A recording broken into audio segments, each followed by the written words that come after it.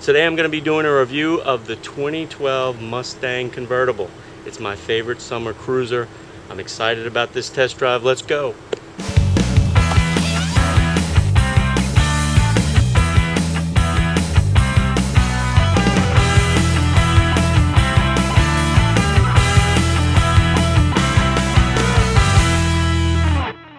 Okay, so let's talk about obviously what's most important, the driving experience.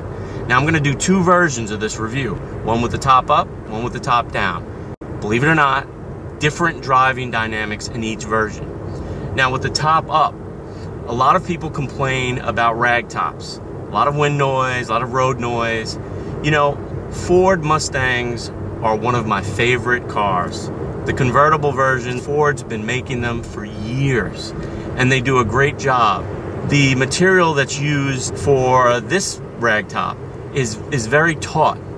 It's a cloth, but it has sort of like a vinyl feel to it, and it does a great job of knocking down wind noise. You really don't, I mean, there obviously is going to be more wind noise than there would be in a hardtop, but I don't think it's greatly discernible, and I don't think it really takes away from the experience.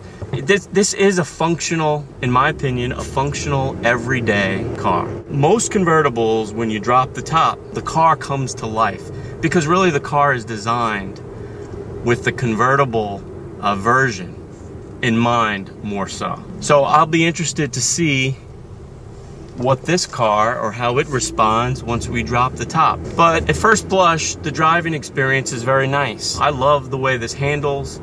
It's got a tight suspension, tight steering. It's fun to drive. It's got lots of power and lots of pep. And it's really a joy to drive with the top up. As I said, functional, everyday, great car to drive. Not something that I dread having the top up. So let's take a look at how the car responds when the top goes down. Pull over here.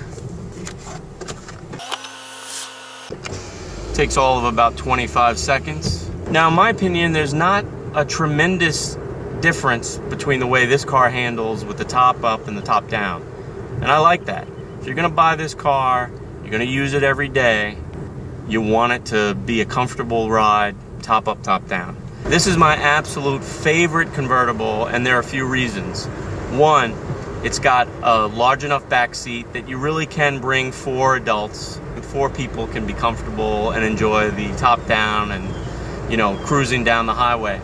2, it's got a regular size trunk. When I say regular, I mean you can put suitcases in the trunk. Average guy, average bag. It's got a much larger trunk than many of the convertibles out there. 3, it handles really well. It's nimble, it's fun to drive, it's got pep. And last but not least, I mean, it does have the wow factor.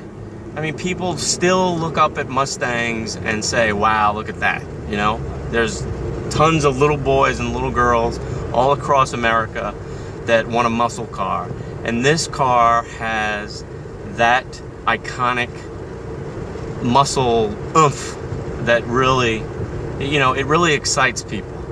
It captures the imagination. I really enjoy driving this Mustang. I like what Ford has done with it. They've kept it alive.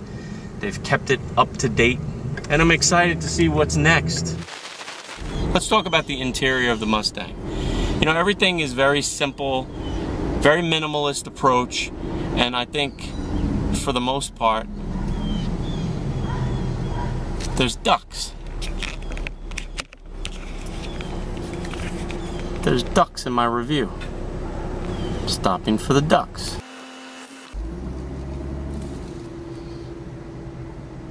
From an ergonomic standpoint, things are where they should be. The layout, I think, is good. It's a nice masculine look. It's got some graphite kind of tones for 2012, and all the materials, again, are very good quality, soft to the touch, and very pleasing in a quiet, simple way. So there you have it, another honest auto review from an average guy. If you're in the market for a convertible that you can drive every day, you have to put Ford on your list to go test. And I'll see you next time. Stuck at a red light. I have no idea where the hell I am.